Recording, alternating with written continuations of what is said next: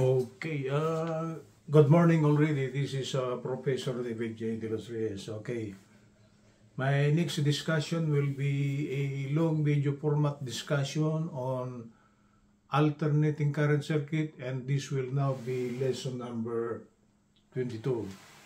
The title of the topic is Norton's Theorem. Okay, let's proceed.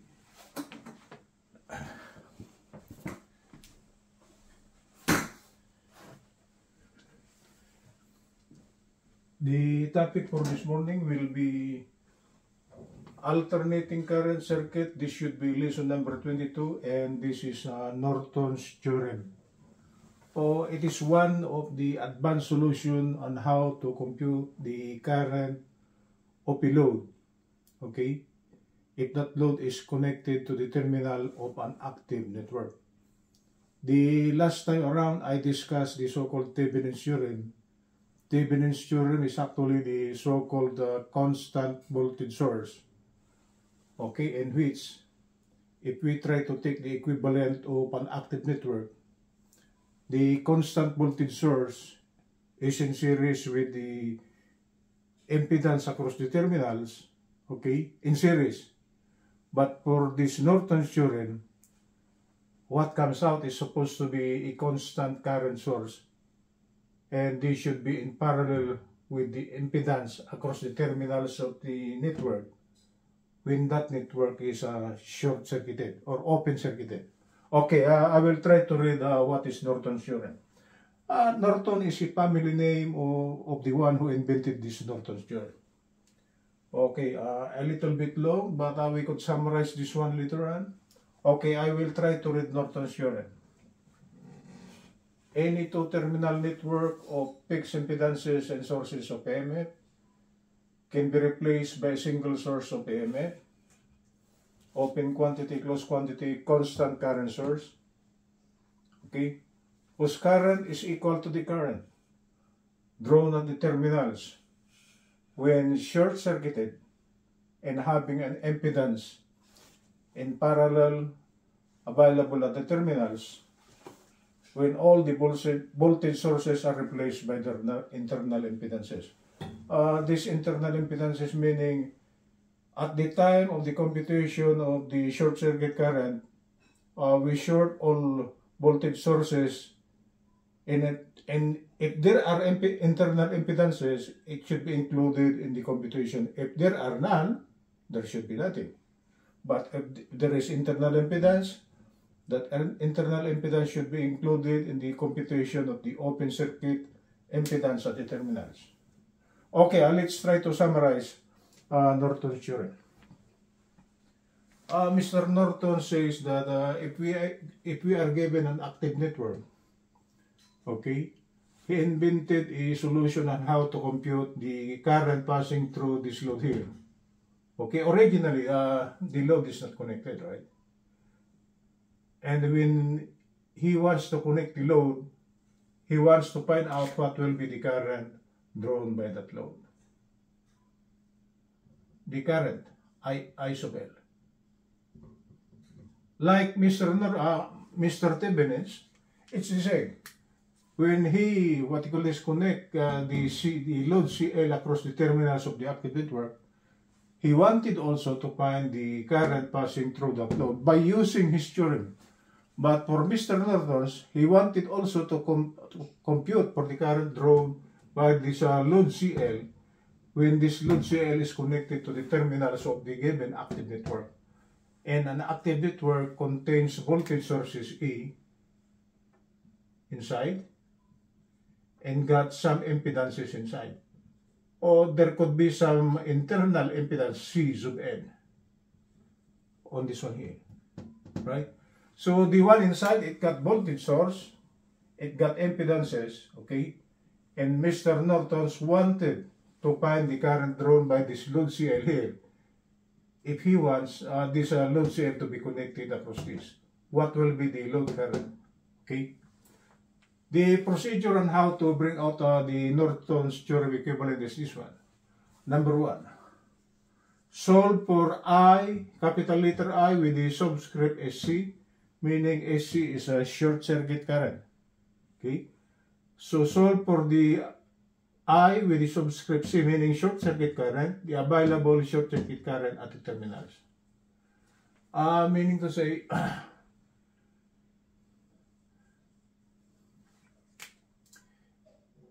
if Mr. Norton's try to short out the terminals, okay, short circuit, put a jumper over here.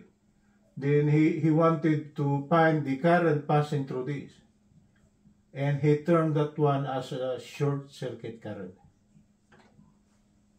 Okay? For Mr. Thevenin's, okay, instead of the short circuit current, what he wants, what he computed the last time around is actually ETH, the Thevenin's open circuit voltage. That's why Thevenin's theorem is the so-called constant voltage source, and for Norton's theorem it's the so-called constant current source. This theorem is termed to as constant current source. So for Mr. Norton's, step number 1, he will try to short out the terminals, okay? Then compute for the short circuit current that will be coming out from the tester maybe, or from the tester, right?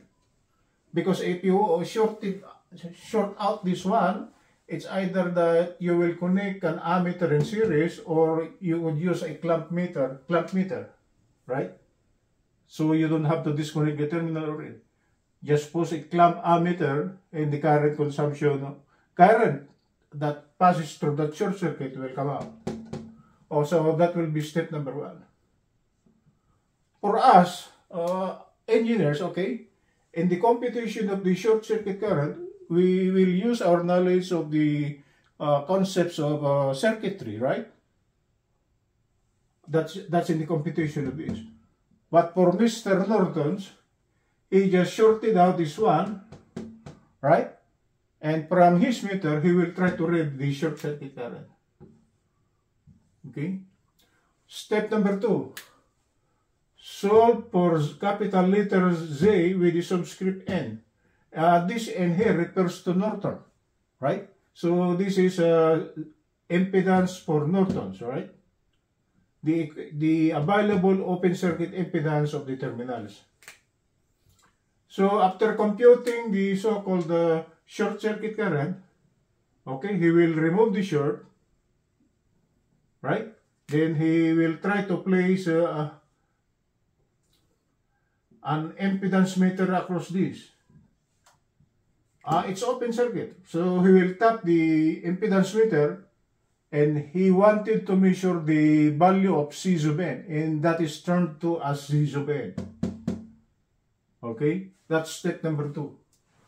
For us who are engineers working on the board or on our worksheets, okay, we will be using our knowledge of the concepts of electricity and how to compute for Cn. Our knowledge on how to compute impedances in series and parallel. And for current, use Ohm's law. Voltage is equal to IC, right?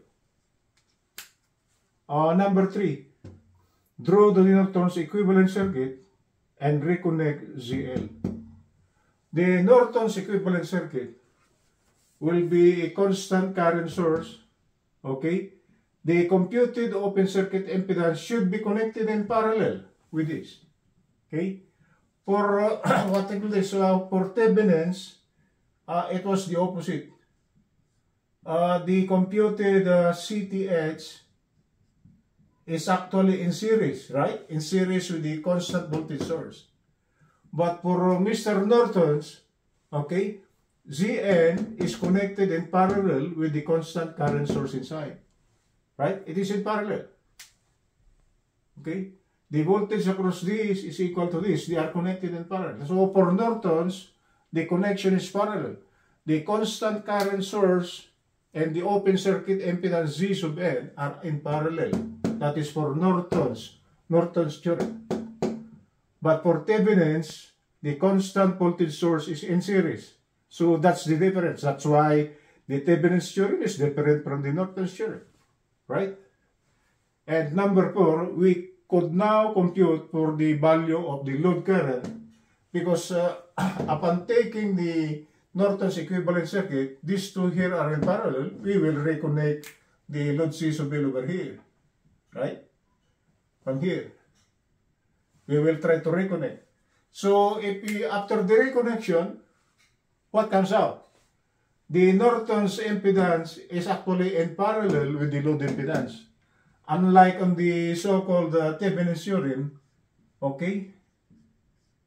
This is C sub L. Under Thevenin's, the impedances are in series. But for Norton's, they are in parallel. So the concept on how to compute for the current is different, okay? It's different. Okay, let's try to bring out the concept on how, or the formula on how to compute for the load current. It's easy. So we just use our knowledge of the concept of parallel circuit. For parallel circuit, the voltage across this is equal to this, right?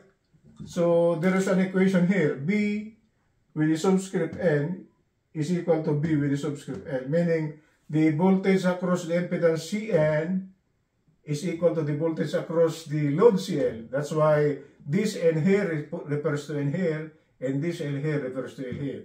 The voltage across the impedance load is equal to the voltage across the impedance C sub N, which was computed under step number 2. Right? And what is voltage? Voltage is equal to IC, considering AC circuit. Right? So if we try to use this one, then we will try to place the subscript. If we are computing for B sub N, it should be I sub N, C sub N. And if we are computing for B sub L, they should be I sub L, C sub L. Right? That's where we got this one. But at this node here, or junction, the total current coming in is short circuit current, the one computed from step number 1, right? And just see this. The current passing here is the unknown current, right? So if this is the short circuit current, because the sum of I short circuit is actually I sub N plus I sub L, right? So if we are computing for the difference of I short circuit minus I sub L, we transpose this one to the left, and that will be equal to I sub Norton's. Okay? So I sub Norton's now is the difference I short circuit minus I sub L. The current passing here should be the total short circuit current minus the load current times C sub N. And for the voltage across this, it will just simply the product of I sub L times C sub L. Right? I sub L, C sub L. Subscript L, this is subscript N. Right? So if we try to rearrange this one, what will come out? This negative I sub L, C sub N, right? We put it on the right. So this is now plus. Okay? ILCL is this one. This one we transpose already to the right. So what remains on the left will be the short circuit current times C sub N. And try to factor out I sub L over here. So this is I sub L. We rearrange already. We put this one on the left. Times the sum of C sub L plus C sub N closed quantity equal to I short circuit times C sub N.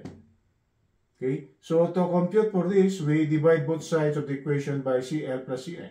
So IL now will be the short circuit current, okay, which was computed using step number 1. And times the value of C sub N, okay, which was computed using step number 2. Right? All over the sum of C sub L plus C sub N, this will be in amperes. Okay, that's it. That's Norton's theorem. It was different from the Thevenin's. Step number 1, solve for the short circuit current. For Thevenin's, solve for the open circuit voltage. For step number 2, they were the same. Okay, they try to compute the open circuit impedance. So the procedure on how to compute for C sub N and C Thevenin's are the same, except for number 1. Because for number 1, since Norton's theorem is a constant current source, what will be computed under step number 1 will be the short circuit current. For Thevenin's, it is the open circuit voltage. Okay? Then number 3, draw the Norton's equivalent circuit. For Norton's, okay, the constant current source is connected in parallel, okay, with the constant current source. It is not in series. For Thevenin's, it is in series. Right? It is in series. That is for Thevenin's. Okay, it is in series. For Norton's, it is in parallel. So the difference between these two here is for Thevenin's, the constant voltage source for Thevenin's is in series with the CTH, and for Norton's theorem, the constant current source is connected in parallel with the constant current source. The constant current source is termed to as the short circuit current, okay? The one computed using step number 1. Because you will short the terminals, put your ammeter, what comes out for the current, that will be the short circuit current. Okay, that's it, guys. That's Norton's theorem. So one of the advanced solutions of circuitry under alternating current, even though under the recurrent circuit, it is Norton's theorem. So for those of you who are taking up AC circuit, this is for you guys. If you want to subscribe to my channel is at youtube.com/@ProfDavidJDelosReyes. If you want to share it, please click share. Okay, try to watch my long video format discussions on AC circuit. I assure you, you will learn something from it. Okay, good morning from Los Angeles.